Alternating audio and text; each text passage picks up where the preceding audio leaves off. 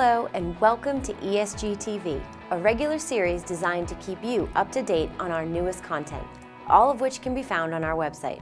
I'm your host, Jennifer Dwyer. In order to accurately assess organizations' mobile computing adoption, strategies, and security, ESG recently surveyed more than 240 IT and security professionals working at enterprise-class organizations in North America, those with 1,000 employees or more.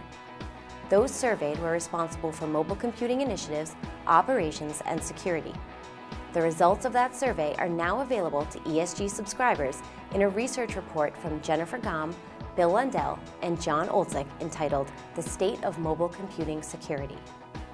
Other recently released content available to subscribers includes a research brief from Bill Lundell and Terry McClure on the demand for hybrid online file sharing solutions.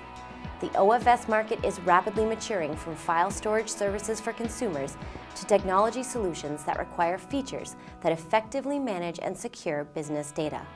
The demand is increasing for alternatives to the one-size-fits-all, cloud-based approach, especially among OFS users who currently leverage that deployment model. ESG subscribers can also check out 2 new briefs, including this one from Senior Analyst John Olczyk on the growing need for real-time and actionable security intelligence. ESG data indicates that many enterprise organizations are now using commercial threat intelligence to improve risk management. Recognizing this trend, new independent security intelligence services like those from Norse are starting to emerge. Enterprise organizations can use this type of focused data to make timely risk management decisions, automate security operations, and improve incident detection and response.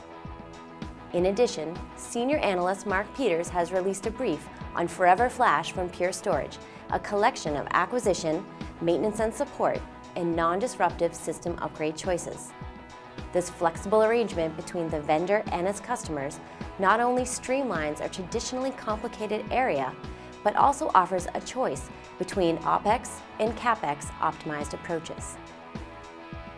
Content available to all viewers includes this lab video summary on NetApp's FAS 2200 series with FlashPool.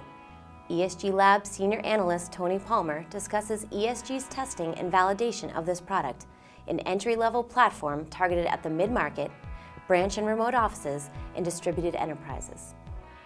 And finally, check out this lab validation report by VP of ESG Lab Brian Garrett and Lab Analyst Aviv Kaufman on emerging threats, actionable threat intelligence with ET Pro rule set and IQ Risk Suite. The report presents the results of our testing of these products, which work in concert with industry standard intrusion detection systems, or IDSs.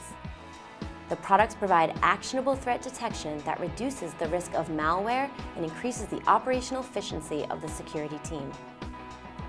You can find all of this content and a wealth of previously published blogs, research, and lab validations on the ESG website. If you are interested in our subscription-based content or have comments, feedback, or ideas for our program, just send us an email. And remember to check back for future updates at ESG TV. Until next time, I'm Jennifer Dwyer.